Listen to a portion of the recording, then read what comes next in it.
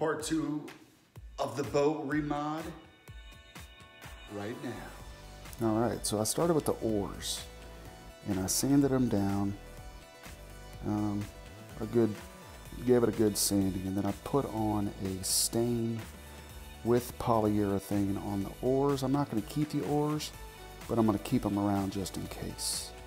Here's the outside of the boat. You can see there's moss that has grown on part of the transom where you put the motor.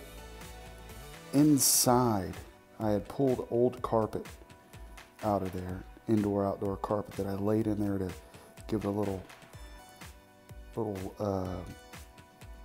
quieter boat as you fish back in like 2002. So I need to sand all that old carpet and glue off. And this is the outside of the boat. See, it's got a lot of paint that I'm gonna take down as much as I can to repaint the boat. And yeah, there's all that. I had like a hillbilly camouflage deal going on there.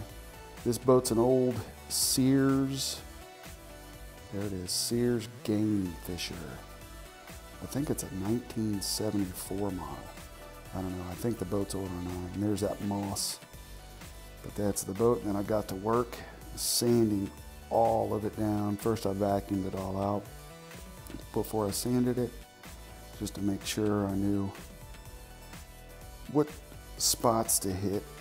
And I used a wood chisel actually to get up all the glue and carpet, the thick pieces of glue and carpet from earlier today. And of course you had to vacuum all that out to keep going. And then I got out the sander. I was using, I think, 220 grit to start. And then this was later this evening. Finally got most of the glue and most of the old carpet that stuck to it off. And this is the boat after today's part 2, trying to get the inside cleaned up. And then what I'll do is, once I get it all cleaned up, I'll fill it up with water on them outside, obviously, and check for leaks, mark those leaks, and that's where I'll start patching it. All right, so that was part 2 of the boat remod. Today, I did a lot of sanding, got up all the carpet and everything. There's a ton more sanding that's gonna need to be done, but on the next one, you'll see that I'll have the boat sanded, and it may look like this. There may be some paint that sticks to the old aluminum paint that was on the outside, and that's okay. Eventually it'll all be painted another color. Haven't decided that yet. Check this out. So the plan is that from like here back to like right there will be a deck, a fisherman's deck. Maybe I'll have it'll probably go further back, maybe back right there. On where this rides, there'll be a seat post coming off the deck where you can mount a seat and fish from a seat, or there'll be a standing platform here with about 3 compartments. One will be a live well, one will be a cooler, and another one will be a compartment where I put tackle and different things like that. And then this will be obviously the captain's seat, where I'll work like a 5 horsepower motor.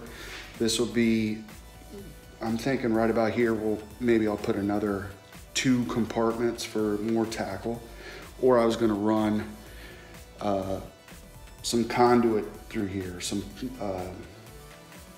to put fishing poles and whatnot, but I don't know. I'm still working on the design of it. And then back here, right here is going to be the electrical compartment. There'll be a deck, sort of, back here.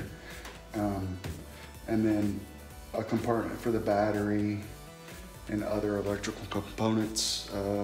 Eventually I'll have a fish finder and a motor and all that good stuff. But that's part 2.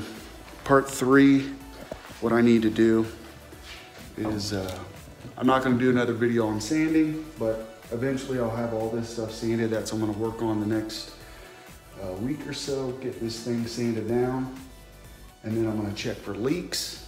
And then I'm gonna mark, say a rivet's leaking, I'll mark that rivet, replace the rivet, and just make sure that it's all sealed up before I start to frame the deck piece of the boat.